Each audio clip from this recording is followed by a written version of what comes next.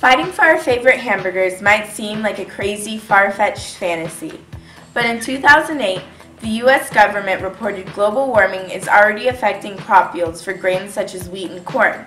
The consequences for American-grown food will most likely be far-reaching. Some crop yields are predicted to drop. Weeds and shrubs will grow faster and spread into new territory, some of it usable farmland. And insects and crop disease outbreaks will become more frequent. High-quality pasture land, once ideal for livestock grazing, has already become poor-quality brush. So you see, it is quite possible fighting for our favorite hamburger might become our reality.